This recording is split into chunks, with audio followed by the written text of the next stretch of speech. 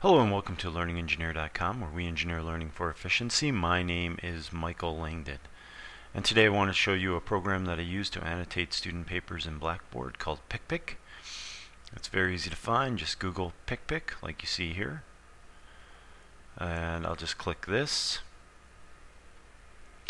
And as you can see, you can get the free download here, or you can buy a copy of it. Personally, I go to download and I download the portable version.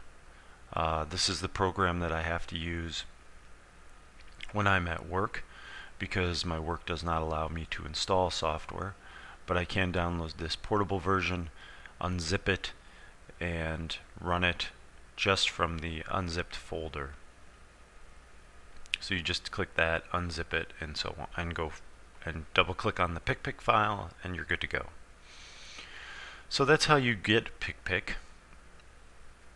Now I'm going to close this, and I actually have a copy of PicPick running.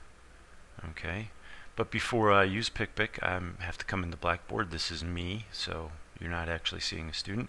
And the first thing you have to do is click this little arrow key to move this over, or generally PicPick will not work. So then if I come back here and I just click scrolling window, and once you do that, then I would come here and click this, and as you can see, it scrolls down and then brings PicPick up as a capture. So I'm just going to push this all the way out, and as you can see, we can come down here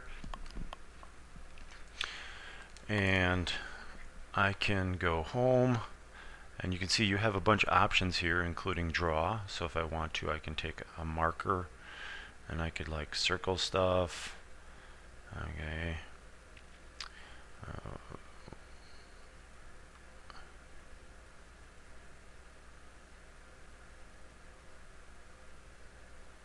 So I can write that. If I don't like to write, you can actually use a text box here. Oops. Wrong thing. I gotta click text box. There we go. And I can just type in, what do you, whoops, you mean the virus or the antibodies, we could say. If I want to, I can just do that, and that makes it a little easier. Click that. Okay. If you want, there's also stamps. So if I want to tell them not to put something somewhere, I could do that. Or if I wanted to, I could pick a different stamp, like this. I could say, point to something. Show you that it did get the whole document here, so let me show you this. So if I need to annotate further down, obviously I can. Let's see, I want to circle that, circle that, circle that, take a stamp, stamp, stamp, stamp. Okay. So now let's say I want to share this. I want it to be an attachment for the student. Now what I've found is the easiest thing to do is to come over here and share and use my FTP server. So I have my own, obviously, website. And if I come here in options, you can see there's my FTP server, there's my remote path, my username. But this is what makes it easier. So what I did is I type in the URL, and PicPick will plug in the file name at the end.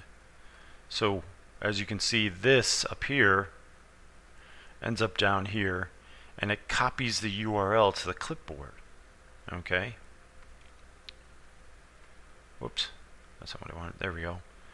So then if I click OK, and I come back to share, all I have to do is click this, and it transfers the file up. Okay. So let's let that finish. Okay, so then I close this, I come back here, I scroll up, right? Click on this, and you can see I already have one here, but let me get rid of that so you can see what it'll actually look like. I click this, and all I have to do is click source URL, come into here, Control V for paste, submit, and that's it.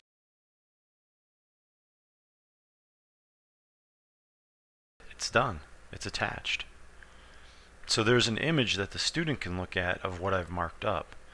And then I just click submit, and then it'll move me on. I'm not going to click submit because if I click submit, it'll take me to the next student, and I don't want you to really see that student's stuff because it hasn't been graded yet.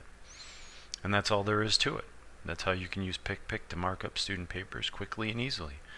I am Michael Langdon, and hello from the Learning Engineer. Bye.